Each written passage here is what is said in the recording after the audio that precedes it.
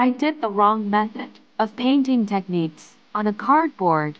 It took me several days to complete each illustration. Hi, welcome back to the channel. So, the first thing I did is to trace the shape of my phone case. Then I simply cut the necessary excess paper so I can proceed to the next step.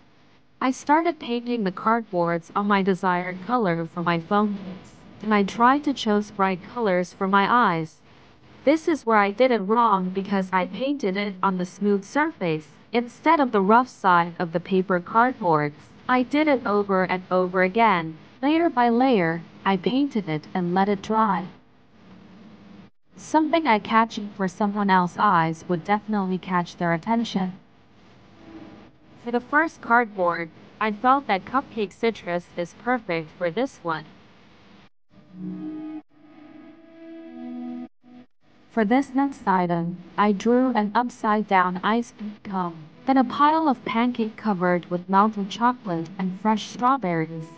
For this last item, I did draw a pattern of donuts. And for the closer look, these will be the ideal guide for my painting. Paints that I used for the first layer are poster paints. And to be honest, I do have struggles on which kind of paint that I'll be using for this project. But, for the second time around, I suddenly switched to acrylic paint. I started painting the donuts because I know that it will be fun. The yellow acrylic paint is not visible enough, so I did it over and over again just to make it visible.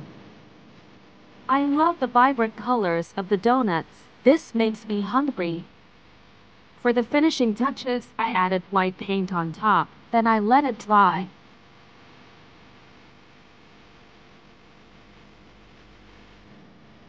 I decided to apply acrylic on top of these cardboards. And then I began painting the last cardboard for this.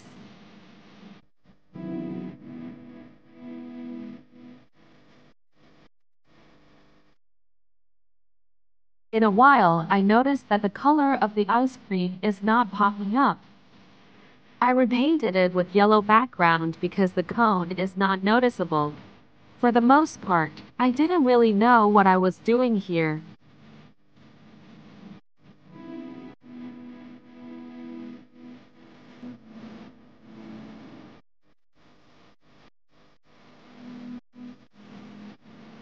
For the pancakes, I used the paints from my do-it-yourself paint by numbers. Oh dear, I tried to make the colors vibrant for the cupcake, but I can't find my way to make the colors pop. Or maybe I'm too tired for the last one. So here is the final clips for my illustration art for my phone case. I find it very challenging to use different colors for my art. It's best that, if you want to make your time more easy, is to study the basic components of the wheel colors. And if you have a new set of coloring or art materials, I suggest that you swatch and test all of the new materials on a paper, or any paper that you want to use.